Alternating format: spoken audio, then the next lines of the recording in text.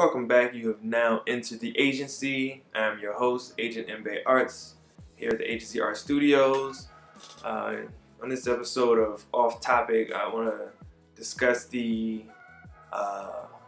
inspiration behind the elongated necks of the Ajent character in nature. And so, like the first thing that came to mind when I started creating these characters, an Asian and an African culture, the women that wear the neck rings.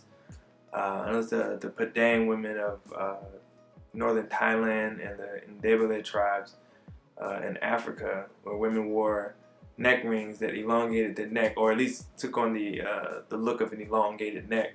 What's really happening in those situations are, as the neck rings are added, the kind of collarbone is being pressed or pushed down, which creates the look of an elongated neck, whereas in reality, again, it's just kind of pushing down on the body. So it's actually it's considered somewhat of a kind of body deforming. There's a lot of people that looked into the effects of that over time and what that could have. But I don't comment on that culturally. It's not fully ingrained in my cult creations. But what I did, look at is that, in those cultures, that the symbolism behind the elongated neck is represents a sense of beauty, pride, and charisma. And again, like the women wore that, and I think in either one or both of the cultures, only women who were, well, I would say it had to be the women in the MBEYARTS tribe, but it would be married women would wear them.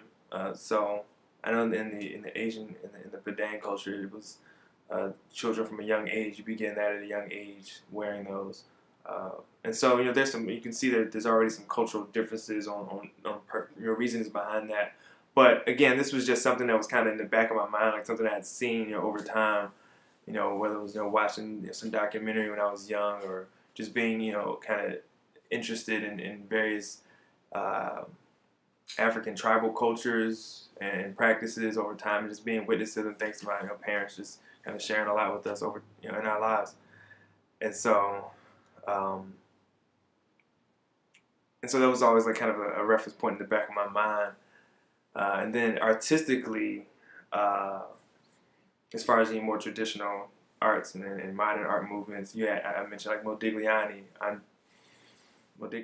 His works had elongated the necks just a little, just a tad, and he had these very like mask-like faces on his figures, and his interest in what he was trying to convey through his work related more to what I was trying to do, as far as connecting to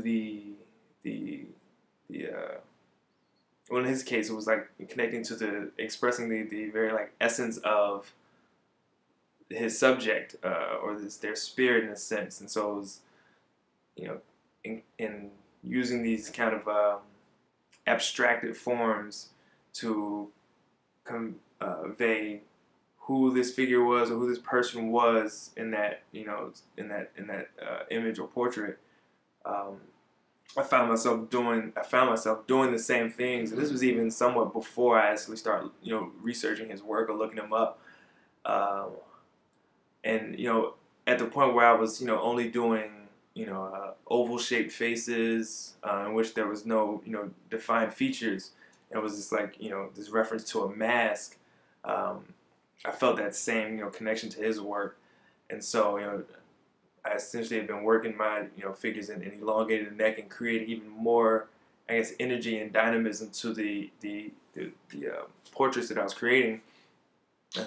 Be it drawings and into when I started painting them, and as I continued to investigate what it was that I was doing in my work, I was again still wanting to communicate the medium through which I was moving to get these references.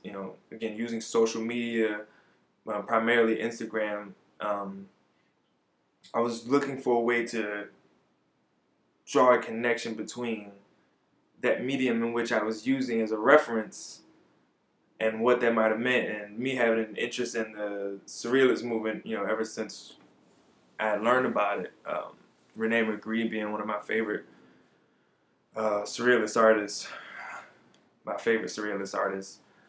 Um, I was always curious about, just the the connection between the subconscious and conscious mind, and the physical and spiritual realm, or um, and in that same way, the surrealist Andre Breton wrote a lot about that, and trying to connect to these different spaces. And I started to look at the virtual realm as kind of an evolutionary subconscious, um, in a sense that the lives that are created in those spaces have become so, or can become so, almost separate from who we exist as in the physical space, that it's kind of this merging between the two, the physical and virtual realms.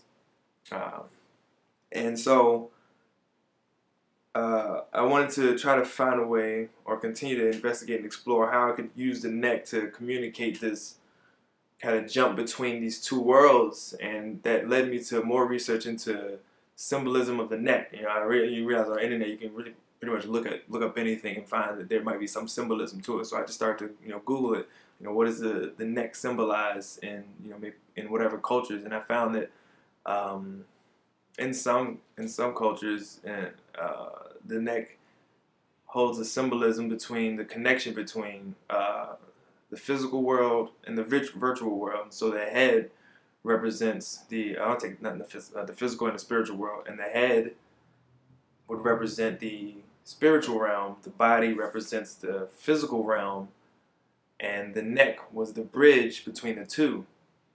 And so when I started to read, kind of see that connection, I looked at that as, the same thing existing between the physical and virtual world, to where, the head in my works, or the neck, just serves as, the bridge between, how we jump in and out of the virtual and physical space that we interact in, because, we're so intertwined with our devices and our connections to, the global, or our global connections in general.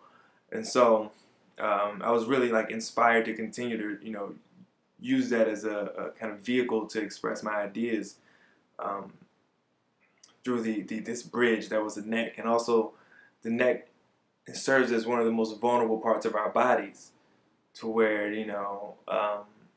even in how people present themselves, speaking of body language, if someone is kind of slumped over and, kind of shrugging, they're protecting their neck, which shows a sense of, insecurity or lack of pride. And because it's you're in a sense protecting this very vulnerable part of your body. And then to do the opposite, if you imagine someone who stands proudly with their head held high, they're showing that they're very confident, even though they're expressing and leaving their, their neck open, which is very vulnerable place. And you have the connection to your, your spinal cord back there in the back of your neck, and then I'm not going to talk about murder and stuff like that, but still, it's this vulnerable part of your body, one of the most vulnerable parts of your body. If you sever that connection to your brain, essentially, you speak about what that could lead to as far as death. And so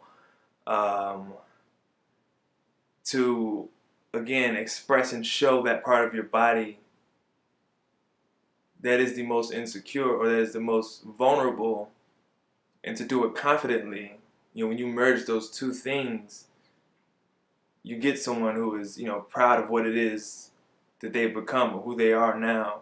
It's showing their insecurities at a high level, and not at a high level, but showing their insecurities and being confident in what it is that they are being, kind of satisfied and happy with who it is that they are, regardless of what may seem an insecurity, I guess. And so you kind of find that the things that you might be most insecure about are the things that make you stand out the most.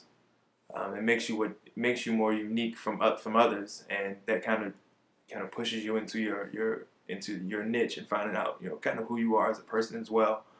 And so I really, you know, I in that regard, I just got really inspired by inspired to continue to use the neck as a motif in my works, to express these ideas. And from, you know, when I first started, the necks were always, well, I like to think that when I first started, the necks were always continuous all the way into the head. But when I look back through old sketchbooks, I'm realizing how many times I explored ideas but didn't continue to do them. And so, like, what really stuck the first time was just keeping a very curvilinear neck that moved around the